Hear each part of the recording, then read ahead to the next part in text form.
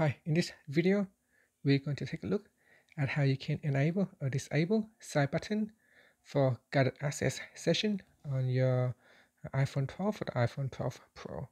Now to get to this settings, here's what we're going to do.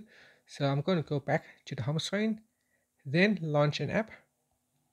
Next, start the guided access by triple click on the side button, 1, 2, 3, and then you tap on options.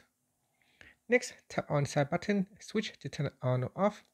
Now if you switch it to on, then tap on the start button or tap on done first, and then tap on start. And I'm just going to put in the passcode to begin.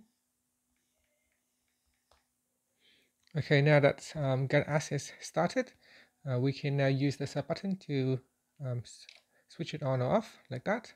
And you can see as soon as I switch it on, I cannot do anything. I still need to go back to that same app. I cannot go outside of that app.